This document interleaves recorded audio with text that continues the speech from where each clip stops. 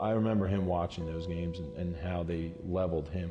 And the games have a way of doing that to people. He said a few things, you know, along the way. I'd like you to do this, I'd like you to do that.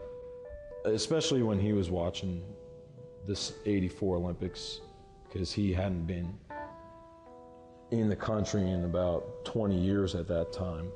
And that was kind of an emotional thing for him watching those games. I really thought to myself, you know, with all the things that happened in his life, why he left that country, that it would kind of be something special if I could maybe bring him something someday that was of that status. All it took was a television and a wide-eyed 7-year-old named Pavle Jovanovic to launch an odyssey. Pavle watched with his father as the world's greatest competition unfolded in his family's native Yugoslavia. What he remembers most is the raw power of the bobsled competition. And this, he says, was where the seeds of Olympic ambition were planted. I really thought that at that moment, I said, that's something I'd like to do someday. So I think that that's something that I could strive towards. I don't know, it's just lingered in the back of my head. And I started, you know, from 7, 8 years old, just going for runs. I mean, I looked at the way those guys pushed the one time and saw, you know, they're running for a short period of time, applying so much force and so much strength, it was just mesmerizing. Born and raised in Toms River, New Jersey, Pavle was like every other kid. He played hockey and tennis and loved to ride his bike and skateboard. He also learned the iron and steelworker's craft from his father at a young age. Those skills keep him busy when he's not training for competition. Early signs that he was a gifted athlete began to emerge. He was more confident in his body and developed a respect for exercise and nutrition.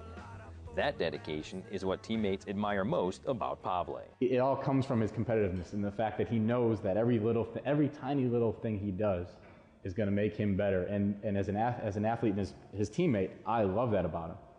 He's an athlete that I can depend on, and he's someone that I like looking to my left and seeing him on there, because I know he's going to get the job done, and I know he's going to be a complete animal when he's doing that job. Anybody in any sport you're in could be a student to Pavle as far as what he does in training and his diet, and just overall as an athlete. You know, I was always running around the yard, the backyard. Now I got my own push track in their backyard and weights all over the place.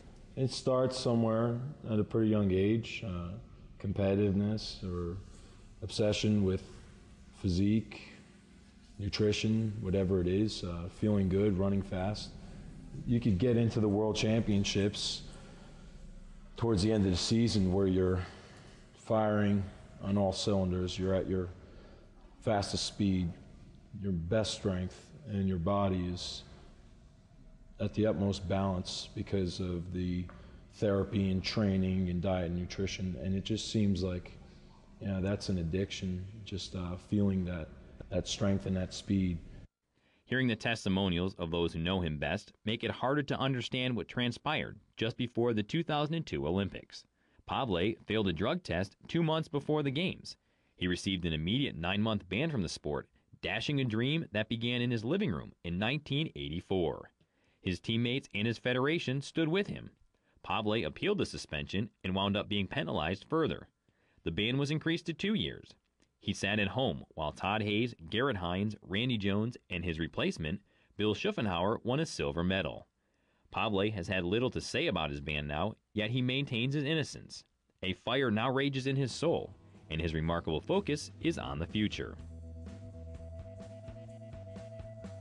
Leading up to these next Olympics 2006 in Torino, Italy, I think that preparation that I have, 5 years of past experience, is really going to give me an edge this time around. He's the bull of the team. I mean, he's got the strength.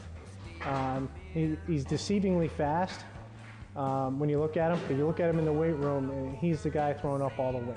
I mean, he's totally dedicated to making his mind, his body, as best as it can be. You know, and you go to his house, you see this guy, he's eating organic food.